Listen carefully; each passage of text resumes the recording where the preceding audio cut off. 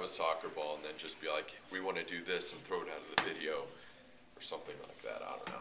So what was the first thing you said about his eye contact? And Pretty much, if you don't speak with confidence, you're not going to persuade the person that you're talking to, because you really have to know what you're talking about and feel passionate about it to pretty much sell it to who you're talking to. So. And then the second thing you were just now saying is to just make it unique.